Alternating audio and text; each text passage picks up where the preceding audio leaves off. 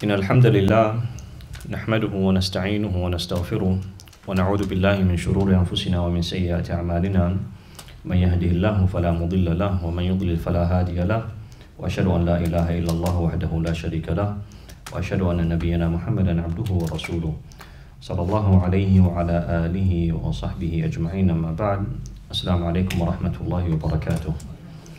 Inshallah, we will continue where we left off, verse number 93, and we're getting closer and closer to the end of the surah.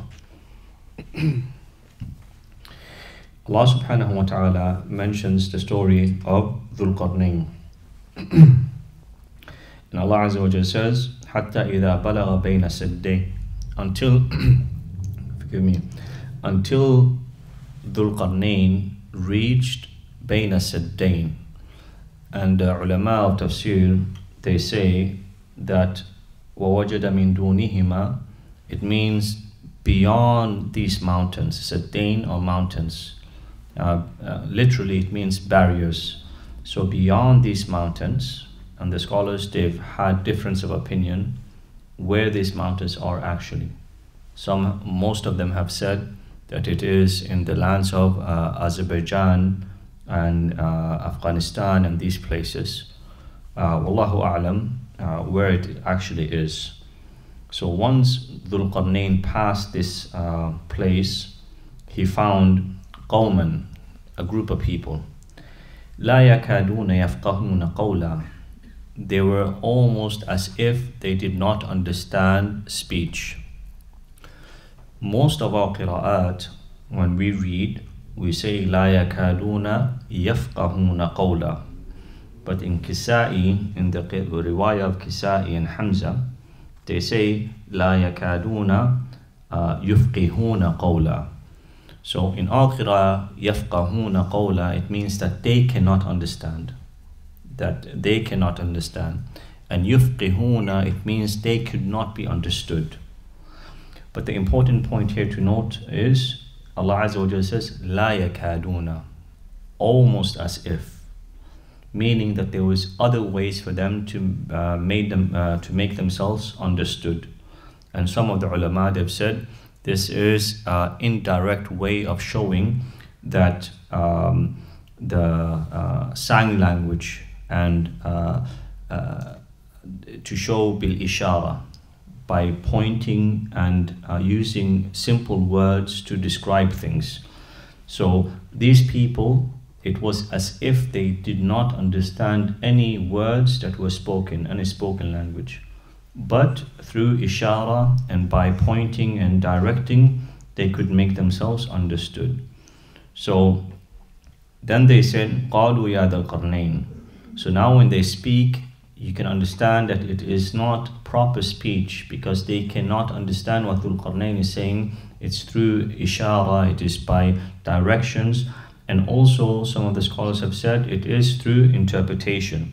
So they speak to Dhul Qarnayn and they say, Ya Dhul Qarnayn, inna Yajuj wa Majuj. So now there's the speech of Yajuj and Majuj. Who are the Yajuj and Majuj? The scholars in Islam, they say that Yajuj and Majuj, they are two tribes of Banu Adam. They are human beings, not some monsters or anything like that, but they are from the Banu Adam. However, as we will learn in this story, they were trapped by Dhul Qarnayn with the permission of Allah subhanahu wa ta'ala.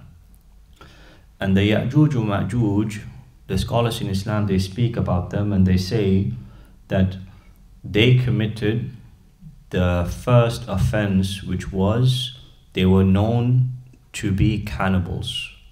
They used to actually eat human beings. And this is one of the things that has made Yajuj and Majuj different from other people. That Yajuj and Majuj, they were cannibals. They would consume the flesh of other human beings. And they used to wreak havoc amongst people. And then wherever they would go, it would follow destruction, meaning that they would wreak havoc on the land. So these people, they're complaining about the Yajuj and Majuj, and they say, Mufsiduna fil ard. they come with this fasad. And as we mentioned, some of the fasad is that they used to actually eat human beings. And then they plead to Dhul Qarnayn. And they say, فَهَلْ نَجْعَلُ لَكَ خَرْجًا عَلَىٰ أَن تَجْعَلَ بَيْنَنَا وَبَيْنَهُمْ سَدًّا. Is there any possibility for you to make a barrier, a wall between us and them? And this teaches us in the bigger context of things that when it comes to evil, then a person needs to protect themselves from evil. One of the companions of the Prophet ﷺ, he used to say, I do not ask about evil for the sake of it, but the only reason I ask about evil is so that I can protect myself from it. So once you see evil, you need to run in the other direction. You need to run to Allah subhanahu wa ta'ala. So these people, they understand who Dhul Qarnayn is, and they ask Dhul Qarnayn with the permission of Allah subhanahu wa ta'ala to help them. And Dhul Qarnayn, he reminds them. And this is the character of the true believer, that they do not attribute whatever they do to themselves. This is very important, because the people that mention whatever they do for people as their favor upon others, this is not Islam. This is the way of Qarun and Fir'aun and so on. But listen to what Dhul Qarnayn says.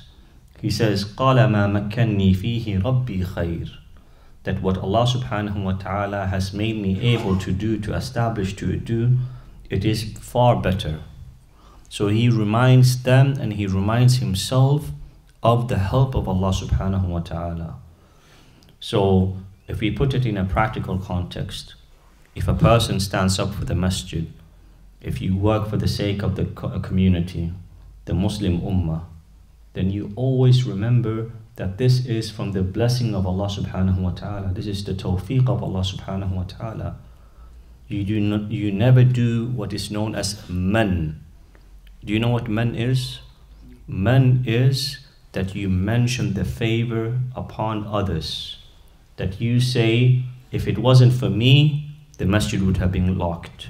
If it wasn't for me, then you wouldn't have this experience, and so on. So it is very, very important, because Fir'aun, as we've spoken about before, Fir'aun is the one that does Mann. Who does he do Mann upon? Upon the whole of Banu Israel, upon his own people. And specifically he does Mann upon Musa alayhi salam. And what does he say? أَلَمْ نُرَبِّكَ فِينَا وَلِيدًا وَلَبِثْتَ فِينَا مِنْ عُمْرِكَ سِنِينَ وَفَعَلْتَ فَعَلَتَكَ الَّتِي فَعَلْتَ وَأَنْتَ مِنَ الْكَافِرِينَ. So this man, it is not from the Muslim, that whatever you do, you leave it with Allah subhanahu wa ta'ala. If people are happy, alhamdulillah. If people are not happy, then alhamdulillah, awwalan wa akhirah. So this is very important for us that are engaged in the da'wah to remember. Allah Azza wa Jal praises these type of people. They say, إِنَّمَا نُطْعِمُكُمْ لِوَجْهِ اللَّهِ لَا نُرِيدُ مِنْكُمْ جَزَاءً وَلَا شُكُورًا. That we do not want any reward from you, and we don't even want you to say thank you. That we leave it with Allah subhanahu wa ta'ala. Why? Because Allah subhanahu wa ta'ala ultimately He is وَكَانَ اللَّهُ شَاكِرًا عَلِيمًا. That Allah Azza wa Jal is sufficient. He is the one that is grateful, and He is the one that is all-knowing. So here Dhul Qarnayn, he reminds them, and he says, مَا مَكَّنِّي فِيهِ رَبِّي خَيْرٌ. That what Allah Azza wa Jal has established me and given me is much better. But notice here he says, فَأَعِينُونِي بِقُوَّةٍ فَأَعِينُونِي بِقُوَّةٍ. So help me with your strength. And this is a point that we mentioned before, which shows that even Dhul Qarnayn, he was a king. Not only was he a king, but Allah subhanahu wa ta'ala established him in the land. إِنَّا مَكَّنَّا لَهُ فِي الْأَرْضِ وَآتَيْنَاهُ مِنْ كُلِّ شَيْءٍ سَبَبًا. Allah Azza wa Jal established him on the land. But even Dhul Qarnayn, when he speaks to these people, what does he say? He says, فَعِينُونِي بِقُوَّةٍ. So help me with your strength. This, brothers and sisters, it shows that Islam was and never will be a one-man show. In order to establish a community, people need to come together. They need to help each other. Because if one person tries to do everything by themselves, then they will fall short. Even the Prophet Muhammad sallallahu alaihi wasallam, Allah Azza wa Jal gave him Abu Bakr as-Siddiq and Umar bin Khattab. When we speak about Musa alayhi salam, Allah subhanahu wa ta'ala gave him who? Harun. أخشتد به أزري وأشركه في أمري. That Harun was a supporter of Musa alayhi salam. That whenever Musa alayhi salam felt that he couldn't do it, Harun was there with him. If you speak about Isa alayhi salam, who did Allah Azza wa Jal give to Isa? The Hawariyin. من أنصاري إلى الله قال الحواريون نحن أنصار الله. So it is never a one-man show. It can never be. Because if a person stands by themselves, then they will fall short. So if Dhul Qarnayn, if Muhammad sallallahu alayhi wasallam, and all these righteous people could not do it alone, then we cannot do it alone. So we need to help each other when it comes to khair. And to help a brother or a sister when it comes to khair, then that itself is khair. The Prophet ﷺ, he said something as simple as guiding people towards goodness. You might not be doing the good yourself, but the Prophet ﷺ said, إِنَّ الدَّالَ عَلَى الْخَيْرِ كَفَاعِلِ. إِنَّ الدَّالَ عَلَى الْخَيْرِ كَفَاعِلِ. That the person who guides others, shows them what is good, then it is as if he did it himself. So it is very important here, فَأَعِينُونِي بِقُوَّةٍ, that when Dhul Qarnayn speaks, he doesn't say, I will do it myself. He says, you help me. Join in the khair. Let us work together and let us make this possible. أَجْعَلْ بَيْنَكُمْ وَبَيْنَهُمْ رَدْمًا. And I will make this barrier, this wall between you and them. آتوني زبر الحديد. And this shows leadership. That Dhul Qarnayn, he is asking for help, but at the same time he shows leadership. He shows how to do things, and he teaches people. He says, bring me this and bring me that. حتى إذا ساوى بين الصدفين قال انفخوا.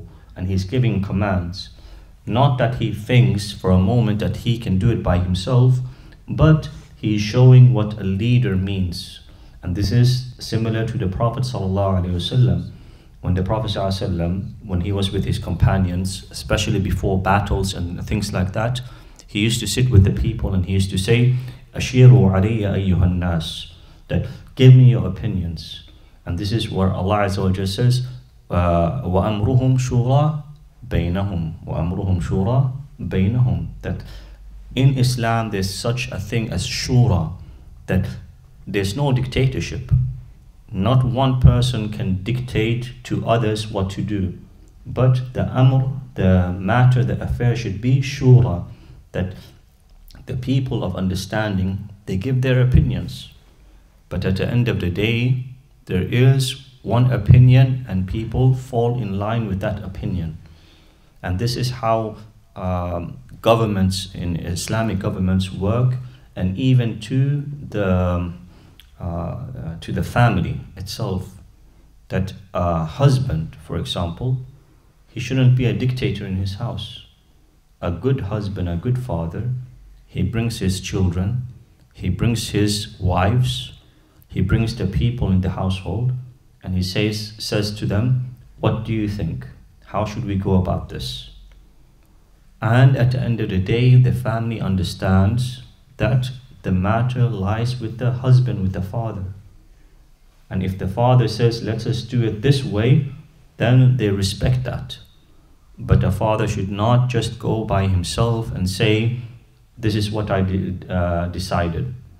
So bringing people in and giving them a chance to voice their opinion, this is Islamic.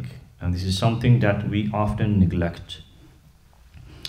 حتى إذا جعله نارا قال آتوني أفرغ عليه قطرا. So Dhul Qarnayn, he continues with the commands and the instructions that he gives. And Allah Azza wa Jal says, فَمَا اسْتَطَاعُوا أَن يَظْهَرُوهُ وَمَا اسْتَطَاعُوا لَهُ نَقْبًا. That these Yajuj and Majuj, in English they're referred to as Gog and Magog, they will never be able to penetrate this wall. They will never be able to penetrate this wall until Allah subhanahu wa ta'ala has decided for it. And this is one of the alamat as-sa'a, meaning that one of the major signs of Yawm al-Qiyamah is that the Yajuj and the Majuj, they will be let loose and they will be wreaking havoc once more. And this is one of the major signs of Yawm al-Qiyamah. But at this moment in time, Dhul Qarnayn, he says, هَذَا رَحْمَةٌ مِّن رَبِّي. And notice how Dhul Qarnayn, he always refers us back to Allah. And this shows his iman in Allah subhanahu wa ta'ala. And again, in a practical sense, whatever we're given in life, if you get a new phone, if you get a new car, if you get a new house, whatever you get, you remember this is from the blessings of Allah subhanahu wa ta'ala. And the best example is the example of Sulaiman alayhi salam. Sulaiman alayhi salam, he was given a kingdom لا ينبغي لأحد من بعدي, that it is not befitting for anyone else after me. He had literally the jinn at his disposal. If he wanted to, he could command the jinn. He had the rih, the winds that would carry him wherever he wanted. But even Sulaiman alayhi salam, he understood. He said, هَذَا مِنْ فَضْلِ رَبِّي, that this is from the bounties of my Lord. لِيَبْلُوَنِي, to test me. أَأَشْكُرُ أَمْ أَكْفُرُ, will I be grateful or will I be from the ones that are ungrateful? So here you see the same thing. The Prophet ﷺ, Dhul Qarnayn, these pious people, they always refer back to Allah subhanahu wa ta'ala. Whereas the disbelievers, what do they say? إِنَّمَا أُوتِيتُهُ عَلَىٰ عِلْمٍ عِنْدِي, and they refer it back to themselves. So the Muslim always remembers Allah subhanahu wa ta'ala wherever they are. فَإِذَا جَاءَ وَعْدُ رَبِّي جَعَلَهُ دَكَّا. And this is, some of the scholars that mention that Dhul Qarnayn is a prophet, they use this verse to show that this is wahi from Allah, that Allah Azza wa Jal told Dhul Qarnayn that there would come a time that this building or this the wall that he built, جَعَلَهُ دَكَّا, that it will crumble and the Yajuj and Majuj will come out. And then what does he say? He says, وَكَانَ وَعْدُ رَبِّي حَقًّا, and the promise of my Lord is always true. And this, inshallah, we'll conclude here because we started a little bit later. But if we linger on this verse, وَكَانَ وَعْدُ رَبِّي حَقًّا, that the promise of my Lord is true. This means both in this dunya and especially in the akhirah, that Allah subhanahu wa ta'ala promised us in all aspects. When it comes to giving for the sake of Allah subhanahu wa ta'ala, Allah Azza wa Jal promised us that whatever you give, Allah Azza wa Jal will multiply it. But we don't believe. Allah Azza wa Jal told us that if you spend for the sake of Allah your lives, your wealth and everything else, your time, then Allah subhanahu wa ta'ala will bless you. But we don't believe.